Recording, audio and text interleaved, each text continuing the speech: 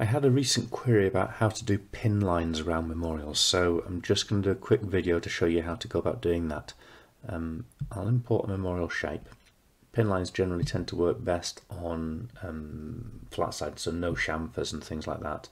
So if I just pick up the large OG and just drop that onto the stone, onto the page as per normal using the spacebar. So if we want to put a pin line around the headpiece, the first thing we're going to need to do is to actually create an object the same shape as that headpiece. And so the way I'm going to do this is I'm going to press Control and click to actually select just the headpiece, and then I'm going to go Edit, Copy, and then Edit and Paste. And so that's created me another object which is the same shape as the memorial headpiece.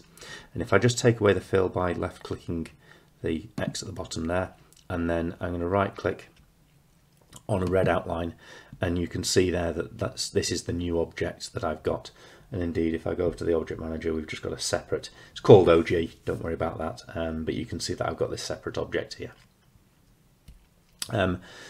So the next stage I want to do is I want to bring that object in. Now you could just click the top here, and by holding the shift button you can see that the blue line shows where the object's going to go, and it's going to create me a line inside.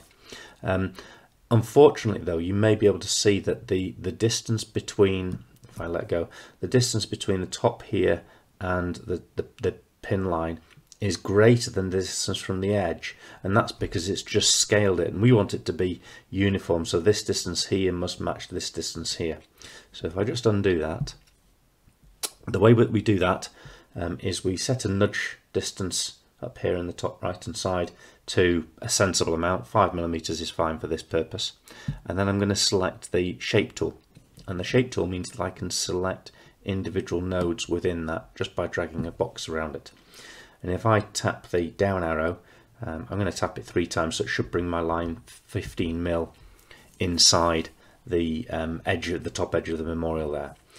I can now draw a box around these 2 points and go 1, 2, 3, bring that 15mm in, line around these ones, 1, 2, 3, and a line around these ones, box around these ones, and go 1, 2, 3. And if I now just deselect that, then we can see now that we have a pin line all the way around the memorial. Now at the moment that's just a single line, so if I turn on Wireframe, I can see that's just a single line, and that's all it's going to do is cut one line.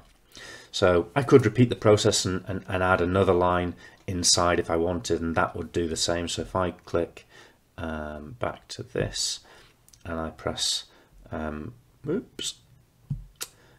copy, Control C, Control V, and then I pick up my points and then move them 1 in, move these ones 1 in, these ones 1 up, and these ones 1 in. That will do that job for me, and that will have created the pin line around the outside. The other way that I could do that, if I just jump out, return back to where I was. So the other way that I could do that is I could take this line and I can make it thicker, and instead of being 0.2mm thick, if I make that 5mm thick, and then I can click Object. In fact, let me just zoom in so you can see what's happening here. So if I just zoom in on this corner, if I go to Wireframe, you can see that still, although there's a thick line there, it still shows it as a single line in the Wireframe view, and that's what we'll end up cutting on the plotter. If I now go Object and then convert outline to object, you'll see that now when I go to the Wireframe, that's created me what I was wanting, which was my pin line. Change it back and press F4 to zoom out to everything, and if I wanted I could make that a gold pin line. So that's how you would do a pin line, and that assumes that you want the pin line to go all the way down to the bottom, and sometimes your pin line actually wants to go and run all the way down so that there's no horizontal line along the bottom. So let me just show you how you go about doing that.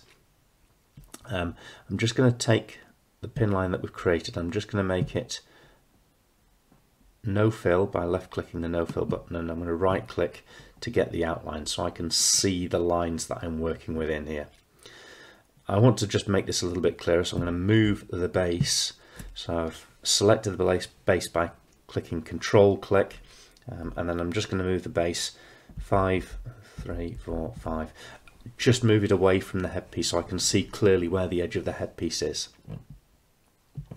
Now what I want to do is I want to take this shape and I'm just going to move these dots, these control points down so that they go beyond the base of the memorial, base of the headpiece. So you can see that the shape that I'm looking for is I want this section filled but not this. So what I now do is I choose the Smart Fill tool, and by clicking the Smart Fill tool and I click in between those two lines there, it fills me a section that is exactly what I'm wanting. And if I just click and remove my original object, you'll see that's now created a pin line that runs all the way down to the bottom, and rather than having the horizontal line across it.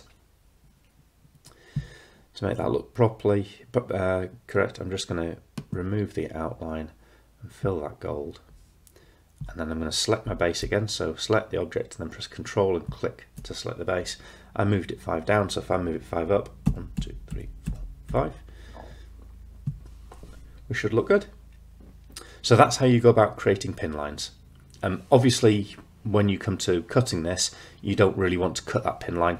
We've got another tool that's really useful for doing pin lines, the compass cutter, and that will then just do parallel lines around the outside edge of the memorial. The reason we don't use the plotter to do the pin lines is that no OG matches exactly the shape of the OG in the Memorial Designer system. They're close, but they're not going to be exact, and you want to make sure that that pin line follows exactly around the edge of the memorial. So that's how you go about doing that.